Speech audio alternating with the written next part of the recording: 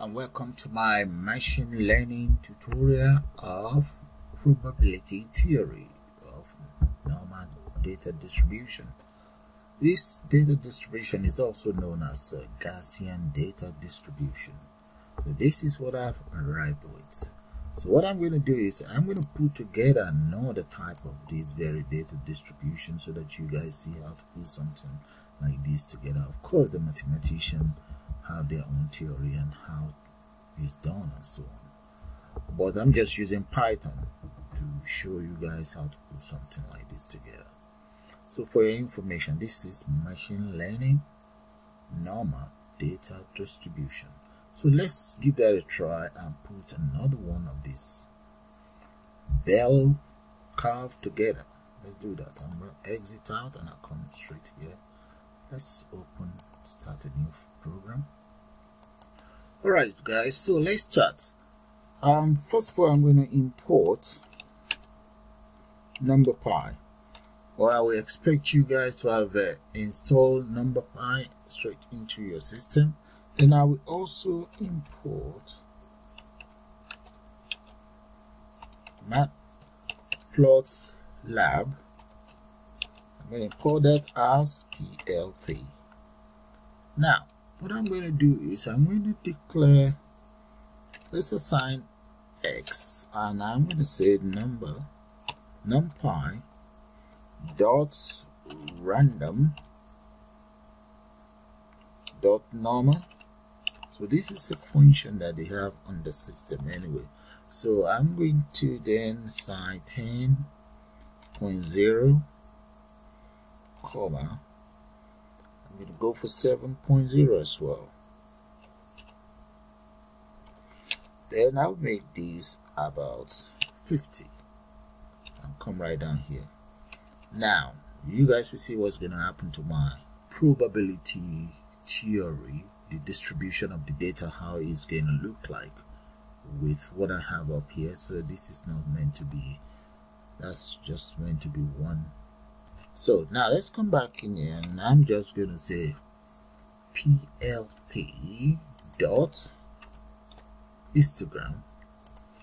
So that is how they use it there.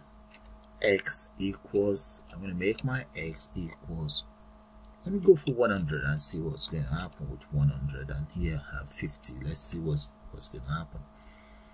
Now I'm just going to print that out and I'm going to say plt.show. That's all. Okay, let's just enter parentheses here, and up here that was supposed to be dot py plot. There, I think that should do it. So I'm going to save that and let's run it and see what we've done so far. Let's see. Oh, there we go. Look at that.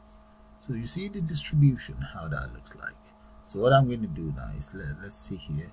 We have in 21 and the y is 0.9 there. Okay, if we come here, let's see the frequency. So we're talking about 6 and 1 there. Okay, let's come back in here. What I'm going to do is I'm going to just enter a title in here. So I'm going to say pl dot title, and my title is going to be, let's just call that machine learning dash normal data distribution. There we go. There. And I'm also going to enter the title for the y-axis and the z-axis. So y-axis, let's say y label, and I'm just going to call that the frequency.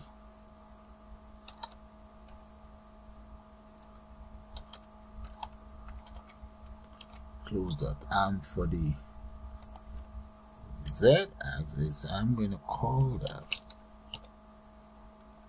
let's just call that the score. There we go. There. Now you saw the distribution of the when I run the program, you saw the last distribution. So let's see now again. There we go. That's how it's looking at. So let's assume we increase the value that we have in here.